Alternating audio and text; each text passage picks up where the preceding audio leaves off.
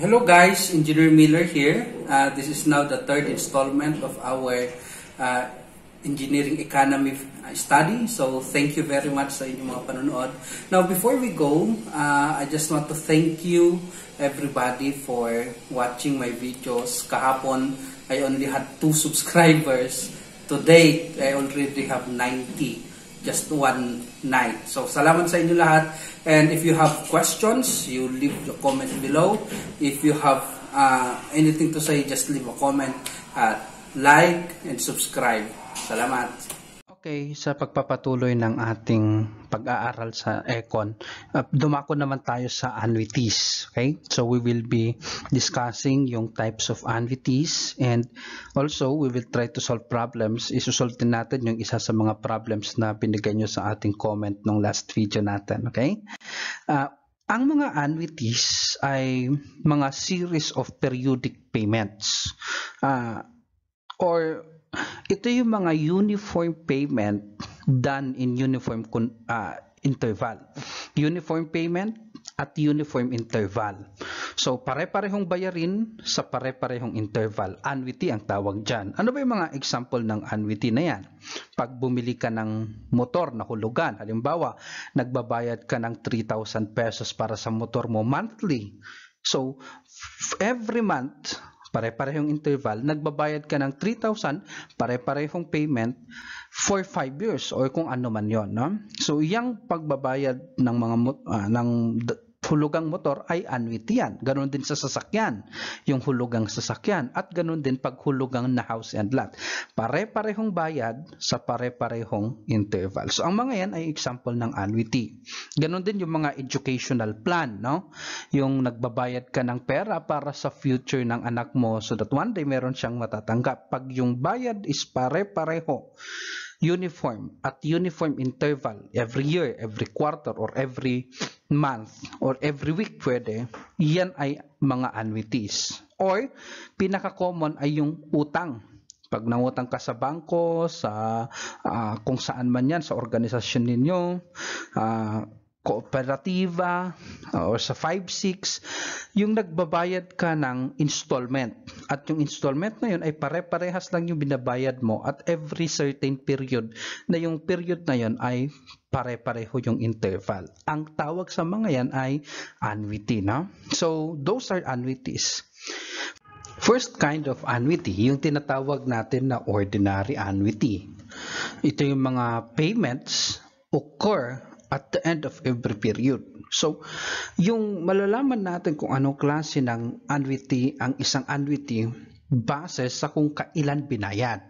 Pag binayad sa end of every period, ordinary annuity yon. So, pag end of the period, ganito yung itsura ng cash flow diagram. No? Notice yung first period or yung period 1. Yung payment A ay nandun sa dulo ng period 1. Okay? So, yung mga payments hanggang N, yung mga payments ay nandun sa end of the period. If that happens, ang formula natin is F is equal to A times 1 plus I raised to N minus 1 all over I. So, yan yung formula natin pag ordinary annuity. Now, yung A doon is the periodic payment. Yun yung bayad natin na binabayad natin every period, yung constant payment. Yung I doon is the interest rate, and N is the period or the number of periods. F, of course, the future amount. Now, here, mag-ingat tayo palagi dun sa N at saka dun sa I. Okay? Kapag yung bayad o yung payment ay ginagawa monthly, dapat si N ay number of months at si I ay interest rate per month. Kapag yung bayad ay ginagawa yearly, dapat si N is number of years and si I is the interest per year. So mag-ingat tayo dyan. I will show that later pagdating natin dun sa problem. No? Annuity due. Ito yung pangalawang klase ng interests. Pag ganito, yung payment naman occurs at the beginning of every period. So sa ordinary, sa end of every period. Sa annuity due, beginning. Okay? So those are the distinguishing factor. Now kung beginning, ito yung itsura ng cash flow diagram niya. No? Look, dun sa first period, yung unang annuity natin ay mag-fall dun sa 0 or dun sa beginning of period 1.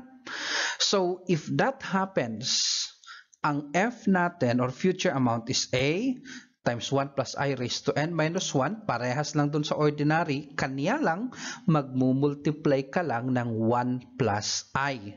Okay? Sometimes, ganito rin yung lumalabas na formula niyan, which is the same naman in terms of calculation. F is equal to A times 1 plus I raised to n plus 1 minus 1 all over I minus 1. Medyo mas madali lang tandaan yung nasa taas. So, yun na lang ang gagamitin natin sa annuity due. Okay? So, don't make anything wrong. Okay? Siguraduhin yung ma-distinguish ninyo kung annuity due or ordinary annuity. So, let's try solving problem number 1. As a gift for his daughter's second birthday, a father deposited an amount to a company that offers educational plan. The educational plan is such that the girl will receive 50,000 per year for 5 years, starting on her 18th birthday.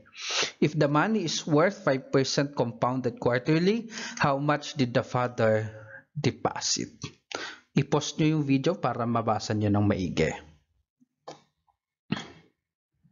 To solve natin yung problem, well, again, umpisa ng solution palagi is itong ating cash flow diagram, mag-drawing ng straight line. No? Pero dahil mahaba yung tanong, yung timeline, i-shortcut ko na lang dito. No? Shortcut, ito ibig sabihin yan.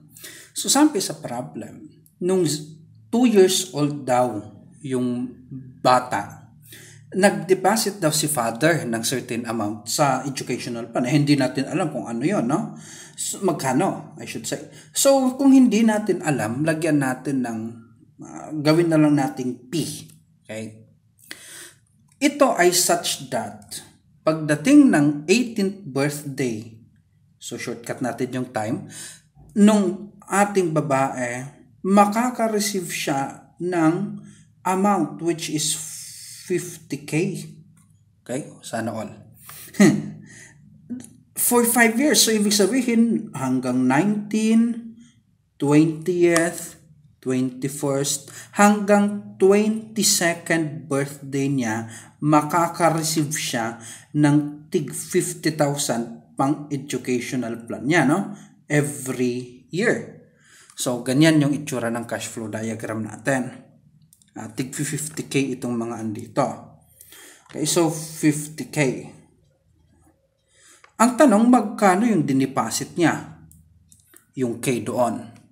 So again, katulad nung sinabi ko sa inyo doon sa last video natin, pinakamainam palagi is yung future amount. Ilagay natin lahat ng mga values dito sa kanilang future amount, no? So, umpisahan natin dito sa taas, ilalagay natin siya dun sa kanyang future. So, merong diyang future ngayon si P. Ito ring mga ito, ilalagay natin sa kanilang future. Okay? So that dito, may future ngayon si P at may future si 50K.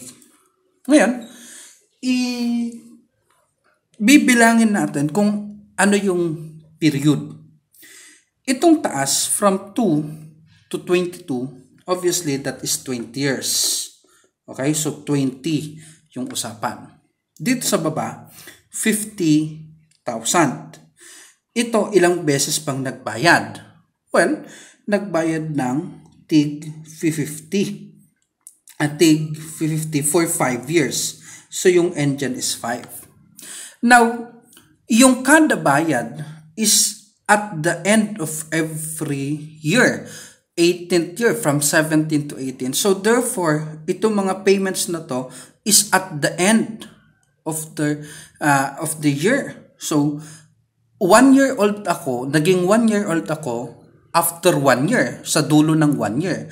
Naging 2 years old ako sa dulo ng 2 years. So, naging 22 years old siya after 22 years ng kanyang buhay.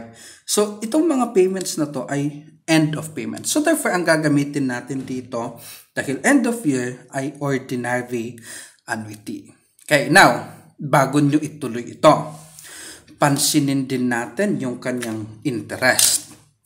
Ang nilagay na interest dyan sa problem is 5% compounded quarterly. So, ang sabi, 5% compounded quarterly. Okay? Later, I will explain kung paano mag-convert nito. Pero pag walang binanggit, compounded quarterly, ibig sabihin nun, 5% yearly compounded quarterly. Yan talagang ibig sabihin yan, no? Now, sir, paano yan? Later, dun sa susunod na na part nitong video natin, makikita nyo, i-explain ko sa inyo kung ano itong mga to, no? Yung interest na to.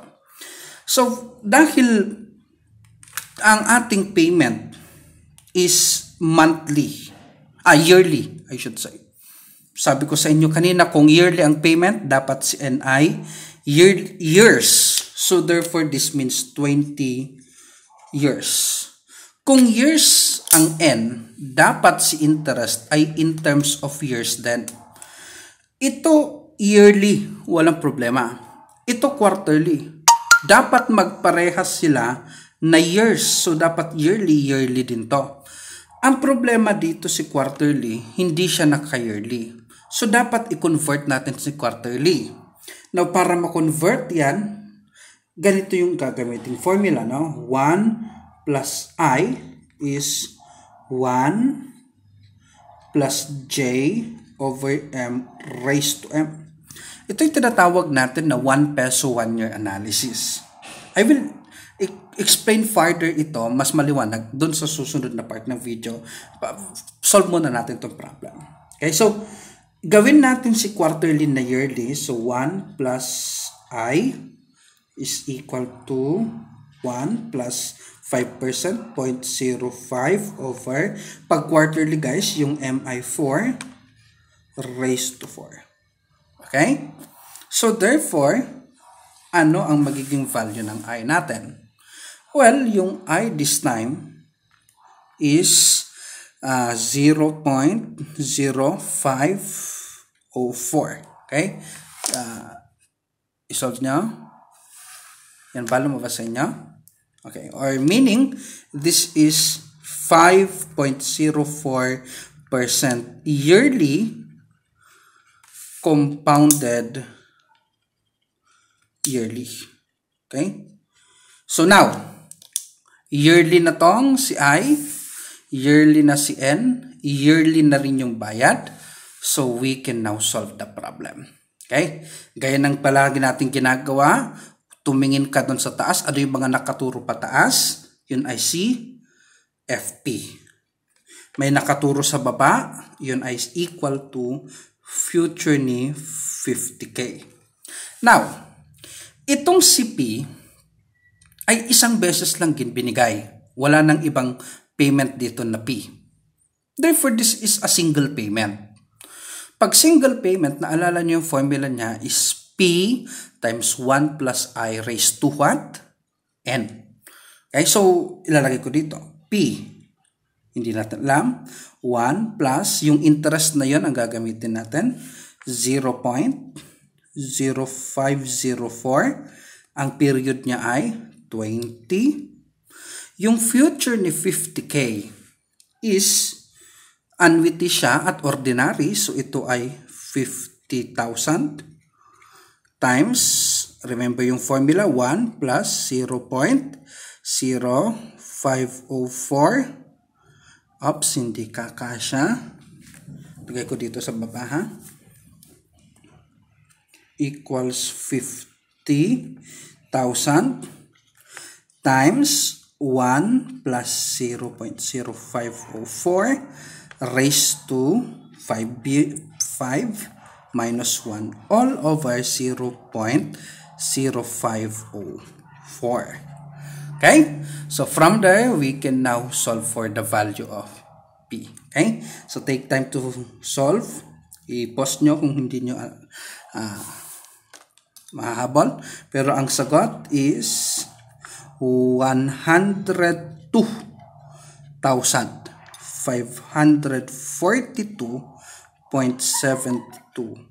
pesos.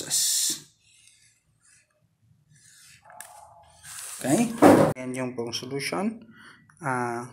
Copy, post, and copy. Bago tayo dumako dun sa pangalawang tanong, gusto ko munang matutunan natin yung pag-convert ng nominal to effective interest. Pag nagets nyo yung pagkuha nito, marami kayong masosolve na problem at sobrang tindi ng maitutulong nito. Okay? So, una, intindihin natin kung ano ba ang ibig sabihin ng nominal sa effective by looking at the format. Halimbawa, pag ganyan. Palaging mga nakikitang ganyan, no? 12% compounded quarterly. Now, ito yung palagay ko ay the best na way. Hindi ko alam kung may mga gumagamit nitong iba, pero ako sa aking pagtuturo ng ilang taon at pag-aaral, ito na yung ginagamit ko. Okay? Pag ganyan, 12% compounded quarterly, ang totoo niyan, ganito talaga yung totoong itsura niyan. 12%, pag walang binanggit, yearly, automatic. Actually, 12% yearly compounded quarterly. Yan talaga ang ibig sabihin yan. Now, paano ko malalaman kung siya ay nominal or kung siya ay effective? Ang titignan mo dyan ay yung kanyang umpisa at dulo. No? Halimbawa, itong si yearly at saka itong si quarterly. Pag magkaiba yan, pag hindi sila parehas, katulad dito, yearly at quarterly, yan ay nominal interest. Okay? Pag hindi parehas, nominal interest. Okay. Ganito, minsan ganito ang itsura. Pag ganyan ang itsura niya, 12% quarterly, compounded quarterly. Pag ganyan ang itsura niyan, notice, parehas yung umpisa at saka yung kanyang dulo. Pag parehas yung dalawang yan, automatic yan ay effective interest. Okay? Pag parehas yung umpisa sa dulo. May mga itsura pa, may mga ganito pang format ng interest, no? 12%, ganyan lang. Wala nang ibang nakalagay, 12% lang. Automatic, pag 12% lang, wala nang binanggit na kadugtong, ang ibig sabihin yan, 12% yearly, compounded yearly, automatic yearly. Pag silent, yearly yon. So therefore, kung yearly, compounded yearly, parehas yearly at yearly sa umpisa at dulo, so siya ay effective interest. May mga nakikita pa akong ganitong format ng interest, no? Yan. 12% quarterly, mga ganyang itsura. Pag ganyan lang yung itsura, 12% quarterly, walang binanggit na yearly compounded yearly or quarterly compounded, walang ganon. Basta 12% quarterly lang, ang totoong ibig sabihin yan ay 12% quarterly compounded quarterly. Okay? So, pansinin niyo yung mga yan, ha? So, dahil parehas, yung umpisa at dulo yan ay effective interest. May mga nakikita pa akong ganito. Ganyan yung format. 1% per month. Ano naman ang ibig sabihin pag 1% per month? Ganito itsura, ibig sabihin yan. Automatic, pag 1% per month, ang ibig sabihin yan is 1% monthly, compounded monthly. At dahil parehas, effective interest yan. So, tignan nyo yung mga difference. Okay? Yan yung mga format na makikita nyo sa mga problems. Kung may mga format pa kayo nakikita na hindi ko na ilagay dito, ilagay nyo sa baba at i-determine natin kung effective or nominal. Okay? So, yung tanong talaga is paano mag-convert. Let's subukan natin to. 12% compounded monthly. Convert natin yan, okay? Now, sabi natin kanina, pag ganyan yung itsura niya, ang totoong ibig sabihin talaga niyan ay 12% yearly compounded monthly. Pag walang binanggit, automatic yun ay yearly. Now, ang titignan mo palagi dito ay itong dalawang to. Una, yung nasa umpisa na yan. At saka yung nasa dulo na yan.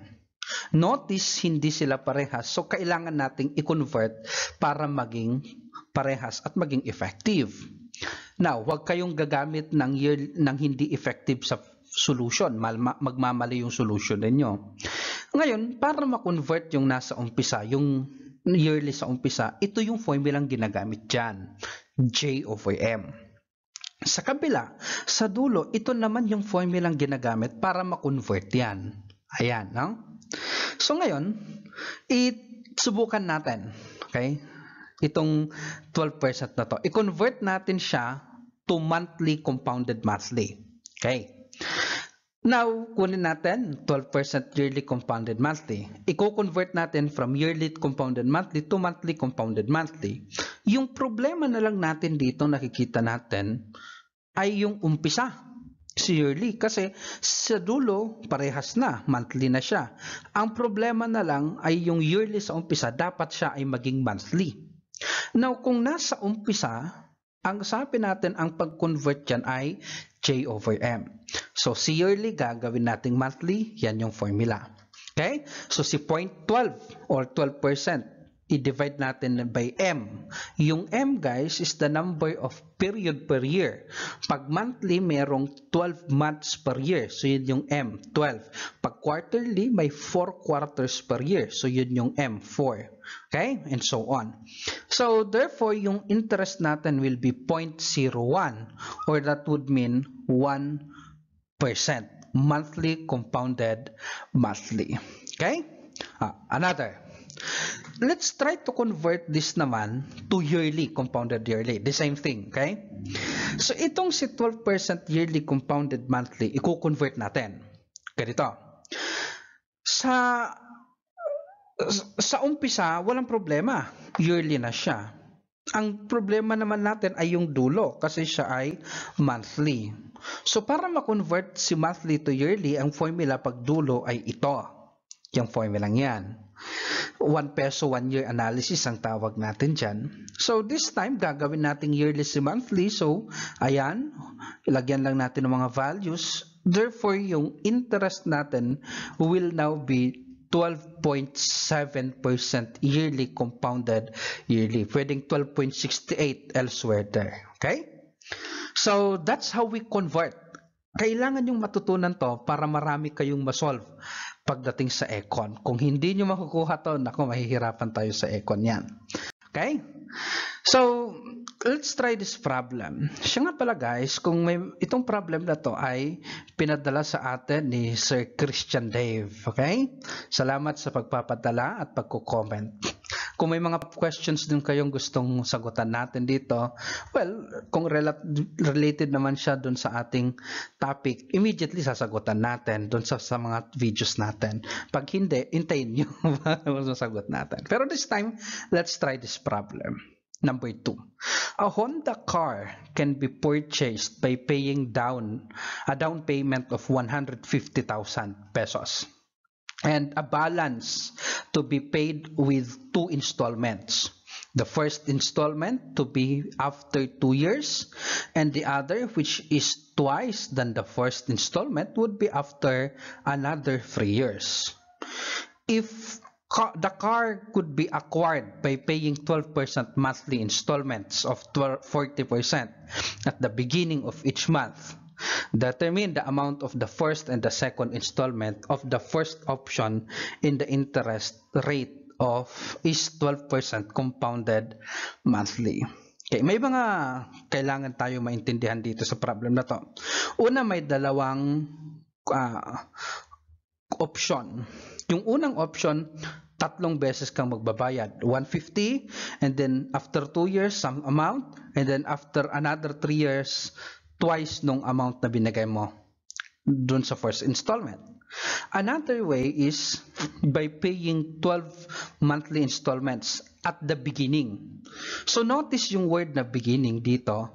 Therefore, dahil beginning yung ginamit niya dyan, automatic ang gagamitin natin ngayon ay sino? Annuity due. Okay? So, paano natin isosolve yan?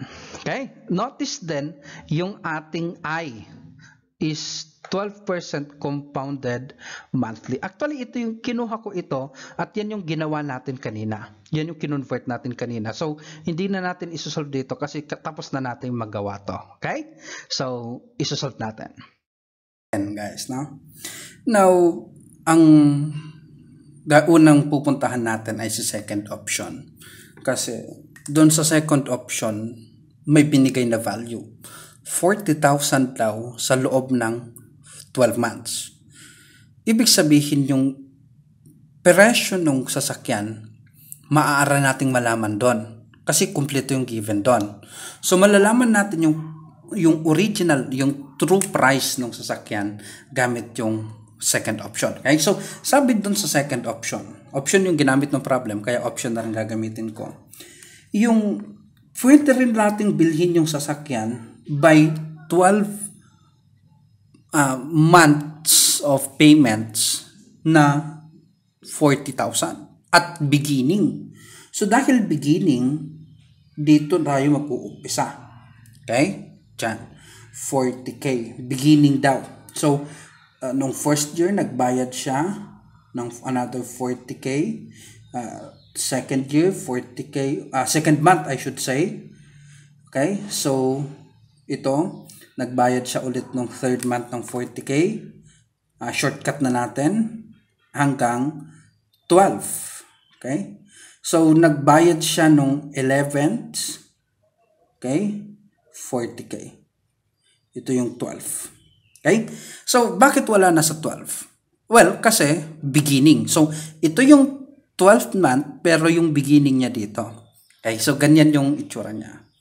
Ngayon, dito natin makukompute yung original price ng sasakyan. Lalagay ko dito. Okay, dito. Yan yung original price. Sabihin ko na lang na P para sa price or P, present value. Yan yung price ng sasakyan. Ngayon, ilalagay ulit natin silang lahat sa future. Again, sinasabi ko sa inyo guys, mas mabilis pag lalagay natin sa future. Okay? So, may future ang mga 40K. Okay. Dito rin, may future din ang ating P. May future si P and dito may future ang ating mga 40K. Ayan. Now, ano yung susunod na obserbahan natin? Payment. Ano yung mode of payment? Itong mga to sabi sa problem ay monthly payments. So, dapat yung period nito is in terms of months. So, ito ay 12 months. Sir, bakit 11 lang yun? Akala ko 12 months. Kasi nga, beginning, no? First month, second month, third month. So, lahat puro beginning. So, ito yung 12th month beginning. Okay, so, 12 pa rin ito. Yun sa P, dahil months ito, dapat ang gamitin mo rin dyan sa taas ay in terms of months. Dahil dito lang din siya, yan din ay 12 months. Okay? Now, pag puro months ang value ng ang mode of payment sa N, dapat si I ilagay natin siya in terms of months. Kaya lang ang binigay sa atin kasi is 12% quarterly compounded yearly, I should say, yearly compounded quarterly. Pero, kinonvert na natin. Mautak tayo talaga dyan, no? Yung ating conversion kanina dito, para dyan is, naalala nyo, is 1% monthly compounded monthly. Okay? So, dahil monthly yung bayad, dapat ito ay parehong monthly si interest. So, by that, we can solve the problem.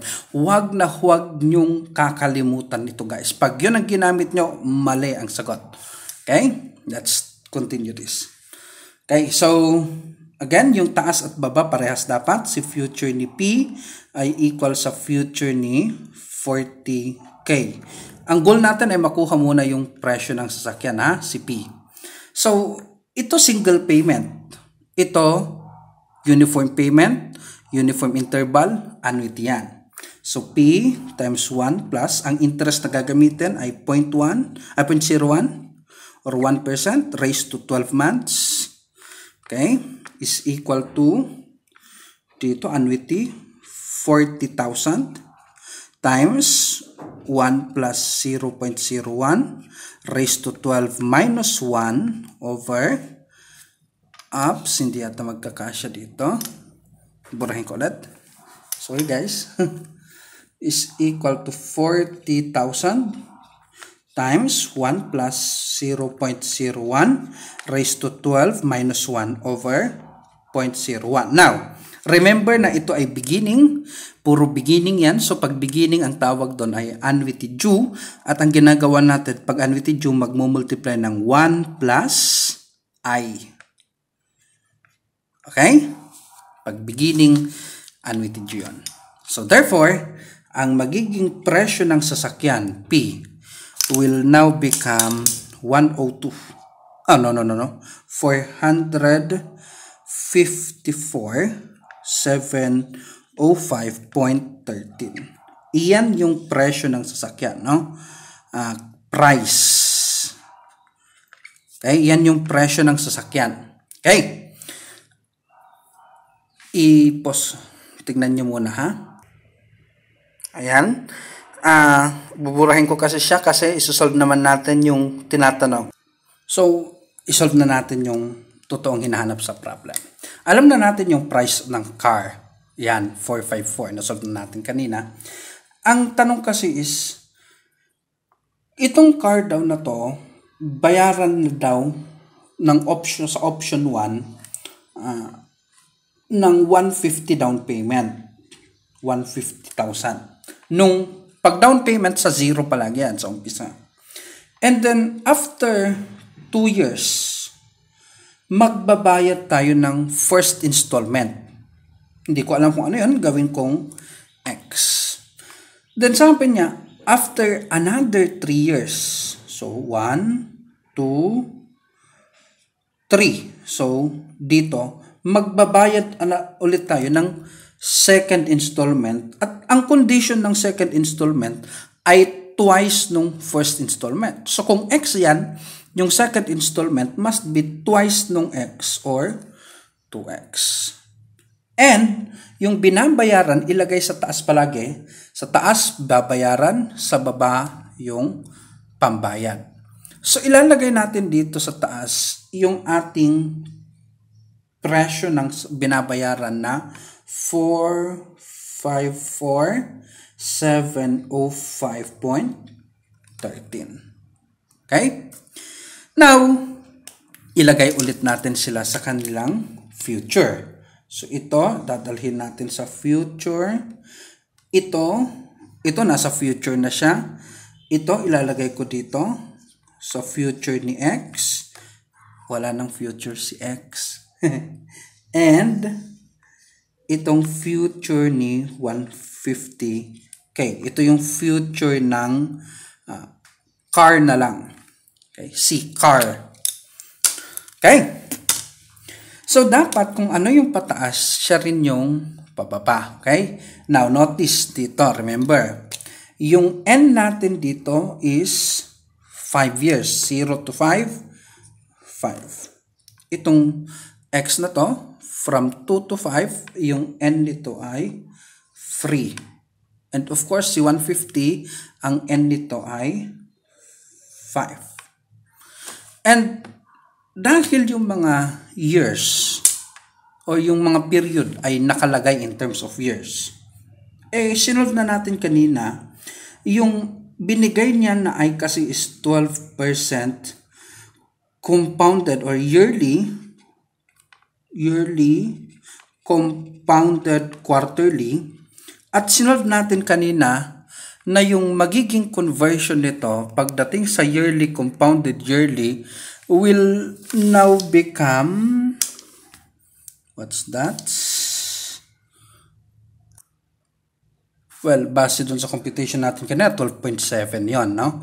Yearly compounded yearly. Yan yung ginawa natin kanina dun sa kanina lang. Okay. So therefore, pwede na natin itong masolve. Kasi, anong indication na pwede mong masolve?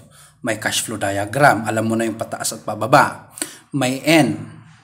At dahil ito years, ito I is naka-years, 2 years na rin. Tapos. Okay? So, dito na tayo. May future yung car. C na lang ang ginagay ko. Kasi masyadong mahaba yun. Equal to yung mga pababa dito. Ito dahil single payment kasama yan, si 2x. Ito may future din si x. At ito may future si 150. Okay. Okay. Ang first cost ay single payment. Actually, lahat sila puro mga single payment.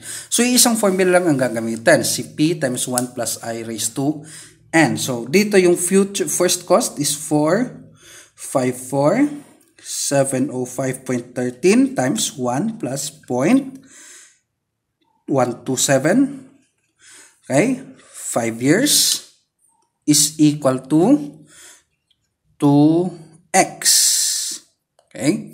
Tapos, itong si fx plus si fx single payment ulit. So, x times 1 plus 0.127 raised to 3 plus si 150 again single payment 1,000 times 1 plus 0.127 raised to 5. Then finally, ano ang magiging value ng x? Okay, so isolve nyo. Ang nasolve ko is 227,843.48. Okay? Ito yung ating first installment. Yun. So, siya ang first installment natin.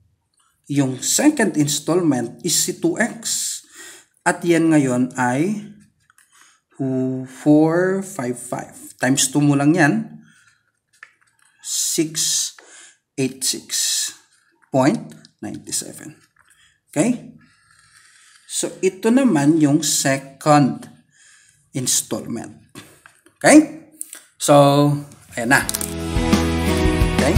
Abangan nyo ulit yung susunod nating video, guys. Maraming salamat. Like and subscribe.